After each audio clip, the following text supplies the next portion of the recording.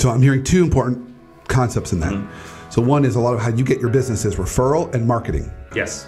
And so I cut marketing and business development in two different categories. To me, business development is, hey, I saw that you're connected to so-and-so on LinkedIn. Right. Will you make an introduction?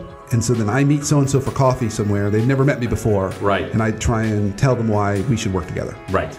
That to me is pure business development. Okay. And people are good at that. It's not my strength. Correct. I'm way too... I'm not agreeing with you that that's not your strength. I'm agreeing it's not everyone's strength. You can agree with it's not my strength. It's not my strength. Much more of an introvert for that. Yes. Though marketing is more of the getting in front of people as an expert, putting out social media, providing content. Right.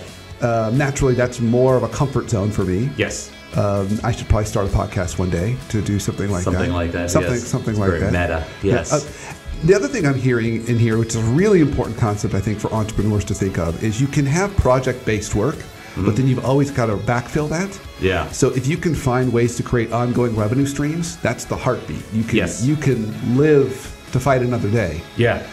If you've got that. I used to always tell people, it's not as much the case anymore, but since I've got my own business, my best day of the year and worst day of the year were always next to each other.